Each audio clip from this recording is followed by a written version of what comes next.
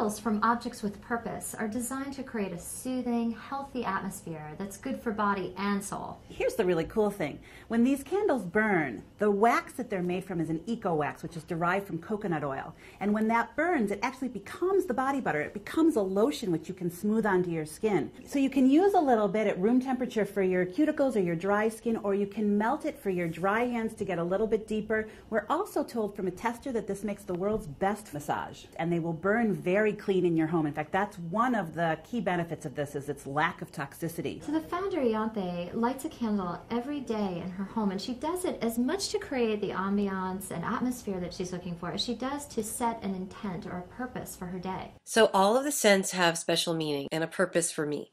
The first one I'm going to show you is fight or flight, which is the state that we go into when we're under intense times of stress.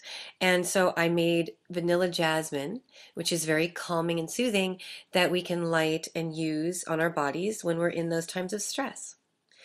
I then created the dahlia candle. Dahlia is the name of my daughter.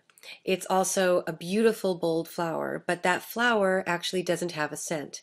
I happen to love the scent of rose, and so I took the rose essential oils and I mixed it with a little bit of lychee, and it gives it this soft and fresh, like just picked out of your garden rose scent, not perfumey at all.